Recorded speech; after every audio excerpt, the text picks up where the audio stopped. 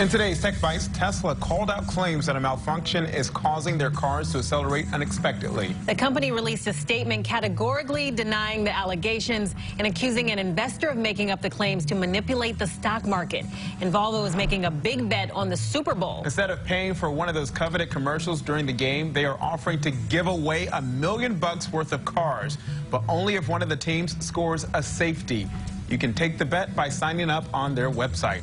Finally, it turns out Netflix may actually be the happiest place on earth. Yeah, according to a new survey, nearly 90% of employees who work for the streaming giant are happy with their job. Room for growth was listed as a major factor in keeping employees content while on the clock. People do love some Netflix. Are you still watching?